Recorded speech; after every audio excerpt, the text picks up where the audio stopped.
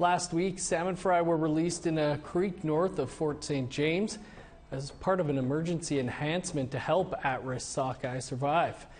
Planning for the releases started in 2019 by DFO and Upper Fraser Fisheries Conservation Alliance, which includes dozens of First Nations. They hope the fry will imprint on the creeks, make the journey to the Pacific Ocean, and then migrate back up the Fraser River in the coming years. We're extremely hopeful that these conservation efforts with regards to enhancement will make a change. At the very least, they're protecting those stocks from and protecting their diversity and their genetic integrity.